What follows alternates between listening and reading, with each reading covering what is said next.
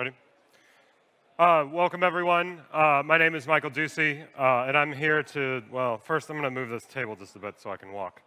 So I'm going to talk about something called the goat in the silo and beyond the goat in the silo. So this is a little bit of a, as we say in English, tongue-in-cheek of a talk. So a little bit of hopefully laughs to wake you up or many groans to put you to sleep. It depends upon how it goes.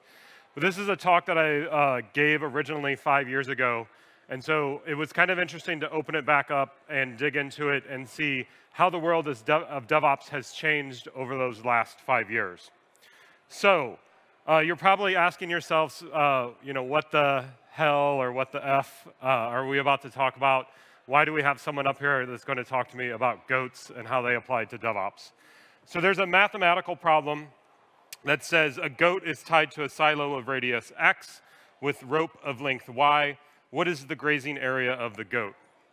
And so since the tether is pinned to a certain point on the silo, it's not going to make a complete circle. It's going to be an odd-shaped circle. So it's kind of a common, one of those problems to teach calculus that they often give. And so usually the first question that I get after I propose this as a topic for a talk is this: have you lost your mind? And the answer, of course, is always maybe. I guess that's always kind of in the eye of the beholder or not. So let's talk about silos real quick. So does the term organizational silos something that translates over well? So you have these groups, and these groups perform certain actions in your organization. And typically what we've done is, at least when we did IT originally, we would organize in silos around the operating system and systems engineering and systems administration and the database administrators and all of those sorts of things as well.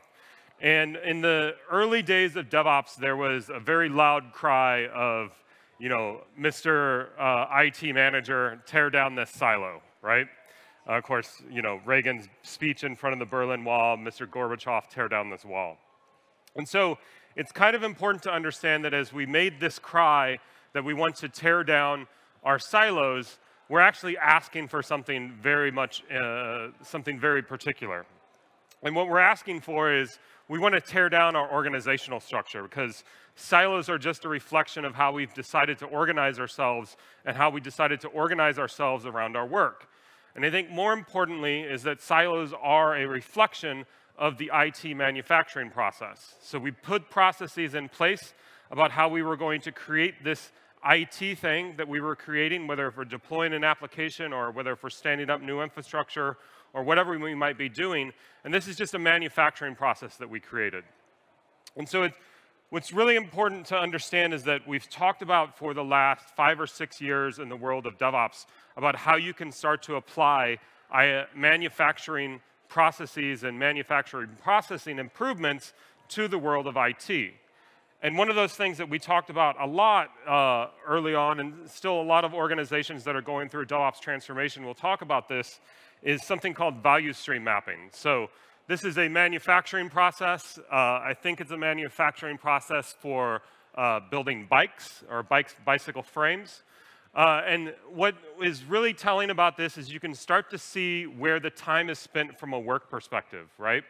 So if we went and looked at, if we changed the labels on this to more IT-centric labels, you can see there that it takes about 2 minutes worth of work for the operating system people to create the operating system in the machine.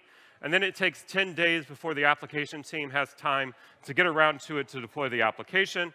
It takes 4 minutes to deploy the application, and then, of course, it takes 15 days before you can move it on to the database team, 8 days before you can move it on to the security team, and so forth. And all in all, we end up spending 30 days just to get a machine out, right? Of course, nobody's IT organizations are like this anymore, right? Right? Hopefully not. Hopefully you're using some form of automation by now. But if we reflect back to where we were at 5 years ago, this was a really important concept because automation wasn't as prevalent as it is today. So now that we've kind of talked about silos, let's talk about goats a little bit. So goats are very, very interesting animals. So they have lots of traits about them that make them somewhat unique compared to other animals.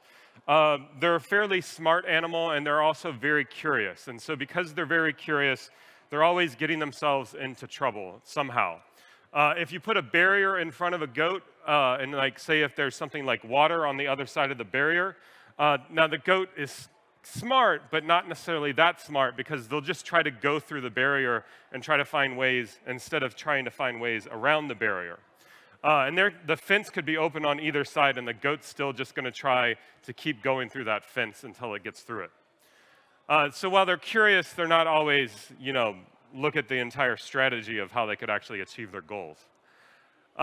They can be used for a multitude of things. So they can haul your kids around. This is actually a picture of my grandmother. No, it's not. They can also be used to haul other livestock around as well. So it's a common thing that roosters like to ride on the back of goats. I'm not sure why. I've tried to research this and find out why. But there's just this natural attraction between the two. Now, apologies to any vegetarians in the room, but they can also make a tasty stew as well.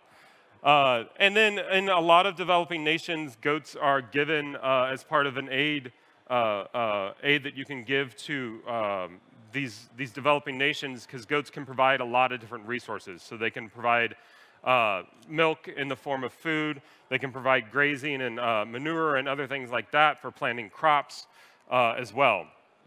They also make a great fashion statement. And then they also have this unique thing, is that they'll eat a lot of stuff. So there's a little bit of a myth that a goat will eat anything, but a goat isn't necessarily trying to eat that object always. So if a goat puts a can in its mouth, what it's actually doing is, because it doesn't have hands and opposable thumbs and can't pick it up, what it's doing is it's using its mouth to actually go and explore the object, much like a young baby would be doing as well.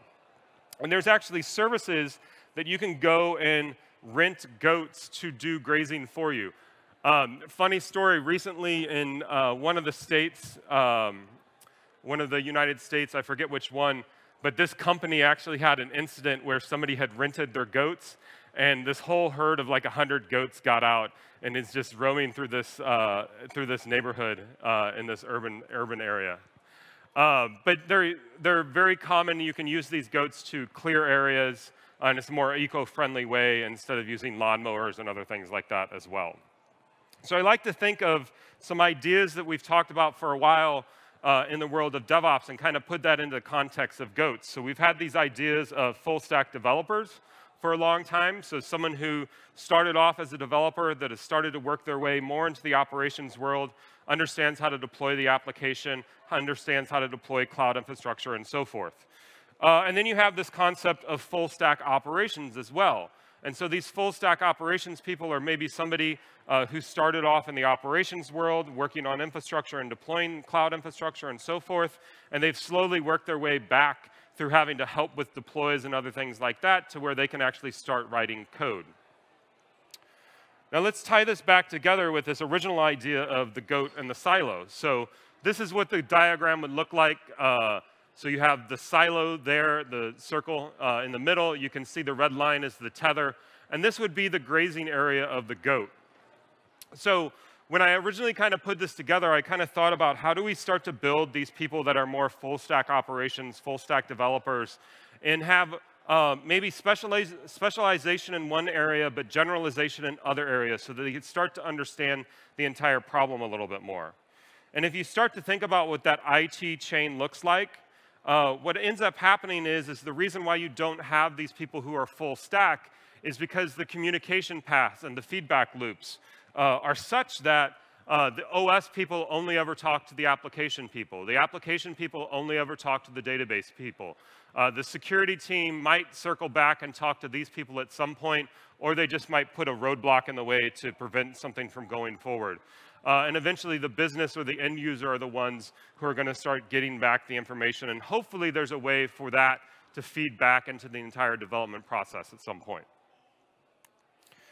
So the interesting thing is about goats, and so if we can start to build this, how do we start to talk to more people in our organization? And for the longest time in the world of DevOps, we've had this idea of cross-functional teams. So how do I build a team where I have all of these people embedded inside of that team so that they can share information and you can respond more quickly to your peers' needs. And then, of course, development would be part of this as well, and these people setting up with the developers to actually develop what they need to actually deploy the application in a fast and efficient manner. And so if you start to build this culture of having people that specialize in one thing but generalize in another, and you build these cross-functional teams, well, what happens when you start to have animals that live together? You have more animals eventually, right? And so the idea is that eventually what you want to have is something that looks like this, where you're building this culture of learning, this culture of generalization and specialization, to where you can start to work with other people in these cross-functional teams and start to share information across these cross-functional teams. And that's the whole concept of goats and silos, and how do you get people in your organization out of their silos so they can start to learn more and become more generalists in other areas while maintaining that area of specialization. So if you start to think about silos and start to think about the problem that I'm kind of putting forth around silos, is that the silos are just a reflection of the manufacturing process that we have in place. And so the problem that we've come to realize is that the silos aren't necessarily the problem. It's how the silos are able to move things from one area to the other. And so don't hate the silo, but hate the grain elevator. So this is a grain elevator. This is just a series of silos. Nothing moves between these two. And this is what we've kind of had in traditional IT. Well, then when you start to put some automation on top of it, you have all these different silos where you can easily move grain from one silo to the other. You can easily load it onto a train car. You can easily take it off of the trucks that bring it into the grain elevator. You can sort it. You can do all sorts of stuff with it. And this is what we've kind of been on in the journey of DevOps for the last 5 or 6 years, is this idea of how do we optimize the grain elevator. So let's talk about where we've gone 5 years on, where we've gone. I didn't mean for that to rhyme, but I'm glad it did. So in the last 5 years, we've seen 2 implementations of DevOps really come about. So there's the DevOps team or DevOps engineer, which I found a nice goat hammer, which is kind of, you know, what a DevOps team has to do from time to time, is just hammer the nail in. There's a saying in English is that when you only have a hammer, everything looks like a nail. So that's sometimes what the DevOps team has to do. And then there are site reliability engineering, or SREs, which are in some ways kind of the Swiss Army knife of operations these days. So let me kind of go back to this idea of these different teams and specialization and talk about how these things have evolved over the last several years. So the DevOps team tends to take on systems administrator responsibilities. So you might hear people complain from time to time is like, I've been doing this work for 15 years and we just called it systems administration and I was happy with that. Why do we have to now be DevOps engineers?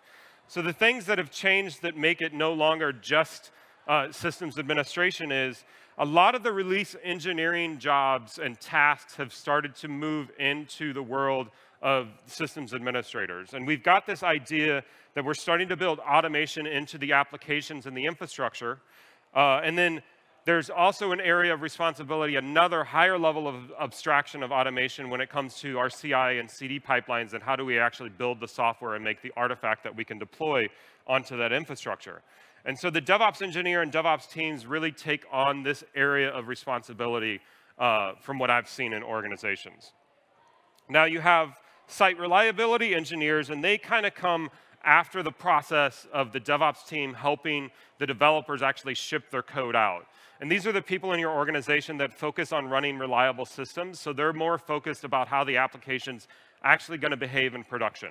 They're focused on much lower level problems, where the DevOps engineers tend to focus on how do I release this application and how do I get it out as quickly as possible. The site reliability engineers are going to be looking at things of like, why does MySQL perform badly on this particular instance type in EC2 or my particular cloud provider? They're going to get into low-level problems inside of the actual code base, maybe going as low level as drivers and that low level on the actual kernel itself, or maybe staying a couple of steps higher. But they're really the experts that can go deep.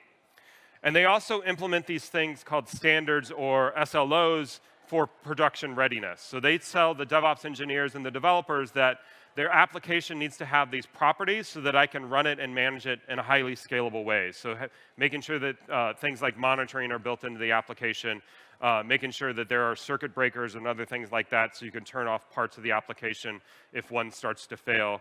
Having things like back off built into the application as well, so if an application is down, you're not going to queue up a bunch of requests and things like that. And it feeds back failure into the organization. And so one thing that's really important, and this is still true today as it was 9 years ago when the concept of DevOps really got started, is that feeding failure back into the organization is really important. So learning about how the application didn't run correctly in production, and how can we avoid that with the next application that we're going to deploy, and what learnings can we take from that when we go and deploy the next application. And so what we end up with is something that looks like a supply chain like this now. And so we have the developers who work closely with the DevOps team. And I would like to think that the DevOps team actually builds the tools that make the developers productive. So they're almost kind of like a developer experience, developer evangelist type role or developer advocate type role in your organization to give the tools that the developers need to actually deploy the applications. And then you have the SREs who are the ones who are actually responsible for running the application and feeding back in the failures into the organization. Now, on the other end, you have the end user, and the SREs are also really responsible for pulling a lot of the metrics from the end user side of things as well, and to detect failures and other things like that as well.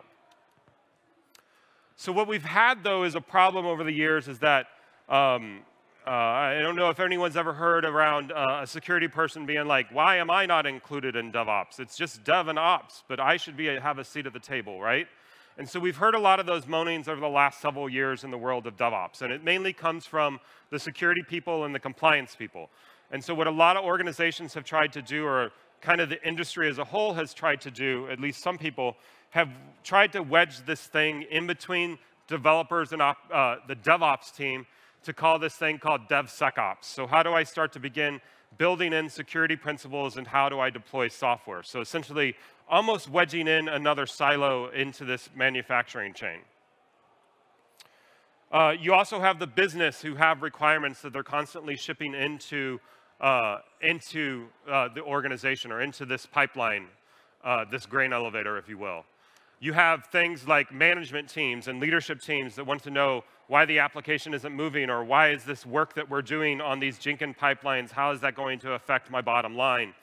Asking questions about why are we doing things like SRE and DevOps and how they're different. How do I begin to hire for those people as well? And so you start to have HR that gets involved in the conversation as well, of like, how do I staff this team? How do I build these cross-functional teams? What are the things that I should be looking for from a talent perspective as well?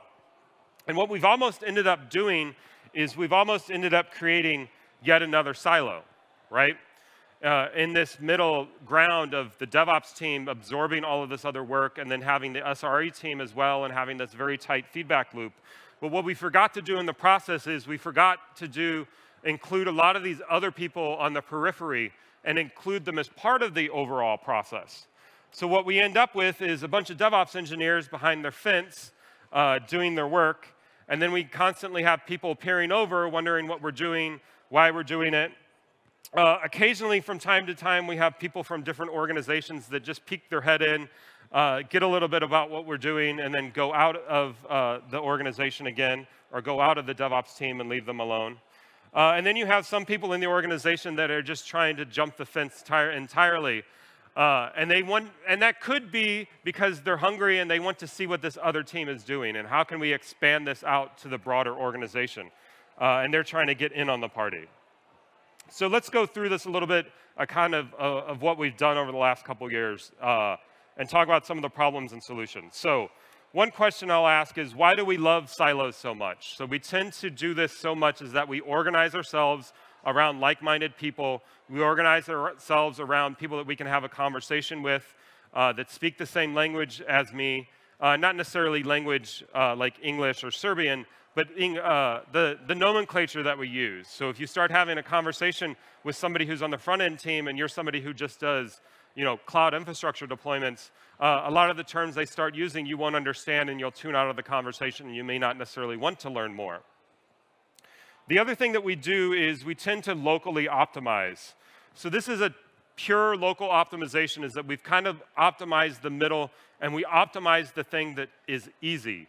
We optimize the technology. So we've made this grain elevator a lot better. And we made this grain elevator a lot better by rubbing on it things like Kubernetes and Chef or Ansible, Jenkins, Docker, and so forth.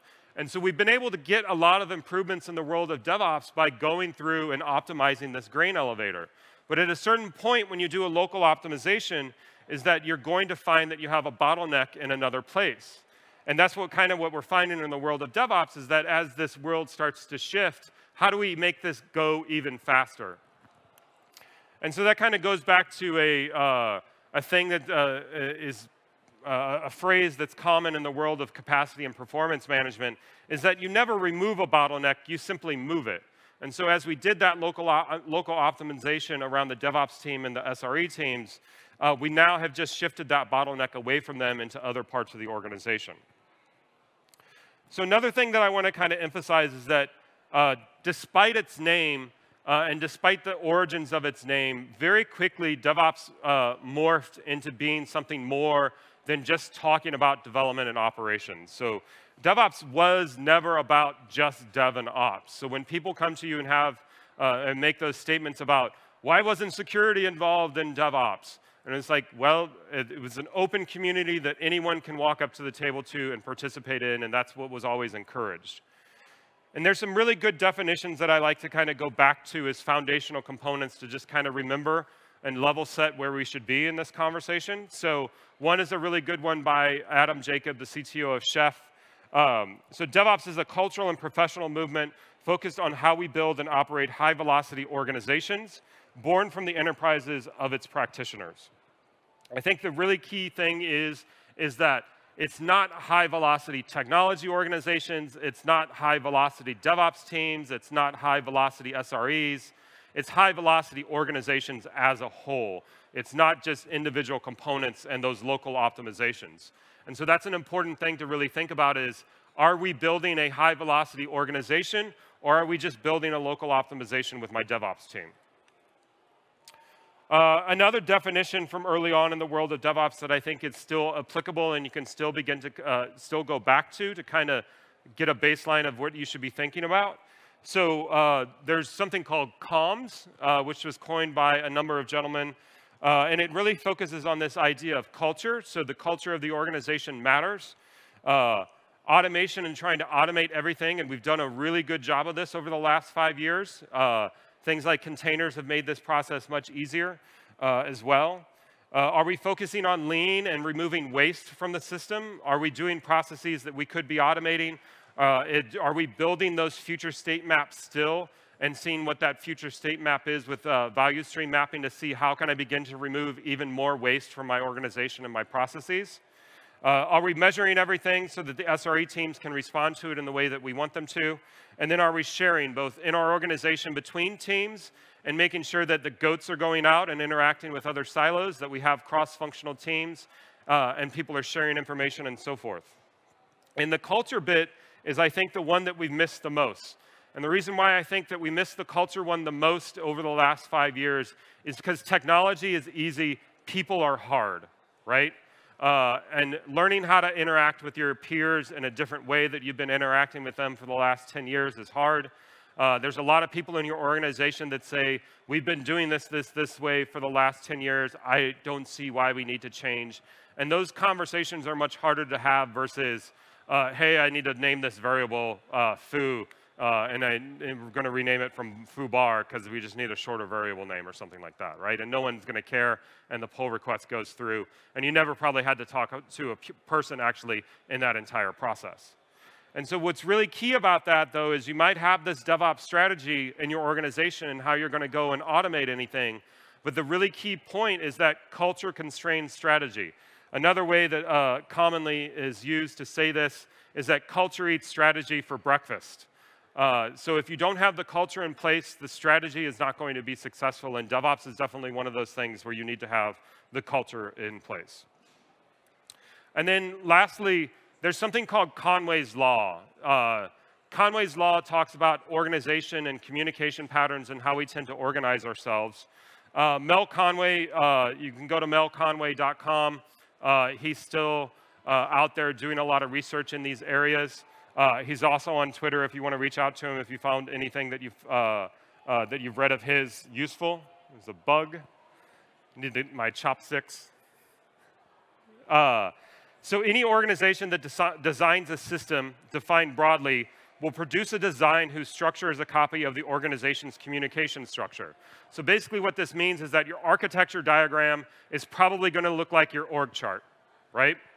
And also when you think about this, and we talk about communication patterns in organizations, is that if this is your microservices architecture, so who from the front-end gateway team, how many people are they going to talk to? They're going to talk to these people, these 4 people that are actually interacting with the front-end gateway, and anybody on these third-party teams. This person over here, or this team over here, is only going to interact with this team, and then the front-end gateway team.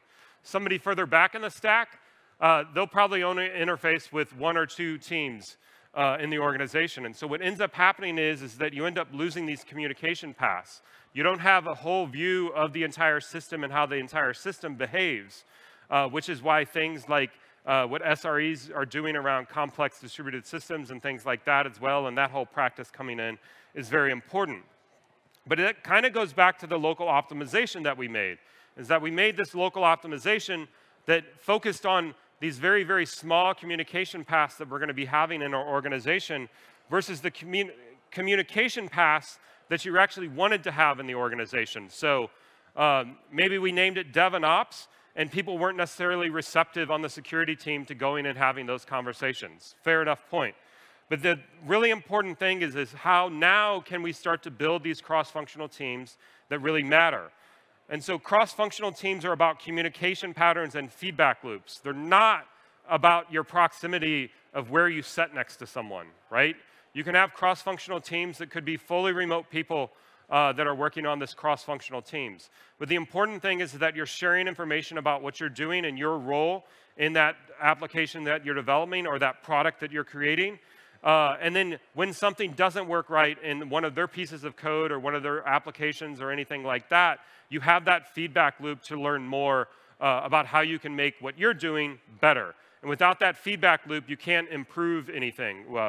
And that's a really, really key point of lean and lean manufacturing is having those feedback loops so that you can learn what you're doing to reduce rework and other things like that as well.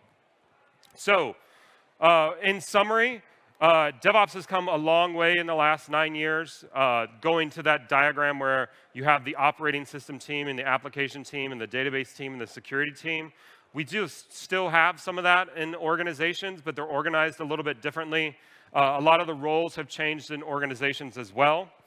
But I honestly feel like in the next 9 years of DevOps, if it's still around, is that we need to focus on removing those local optimizations, or not necessarily removing the local optimizations, but learning how we can optimize around those local optimizations to optimize the entire organization.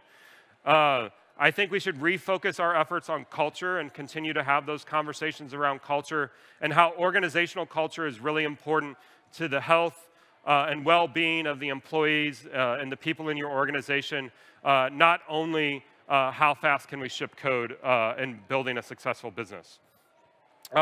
We need to ensure that cross-functional teams are truly cross-functional. So if you have a DevOps team, you probably have created another silo. If you have an SRE team, you might have created another silo as well. How can you then go and take those silos that you've created and making sure that they're interacting with the broader part of the organization? So with that, thank you very much. We're just about with time, but I'll be mingling around if anyone has any questions. One other bit, I work at Sysdig. We are hiring. We have an office in Belgrade. We have about 6 openings for QA, some DevOps engineers, and then engineering as well. So check out our jobs page. But thank you.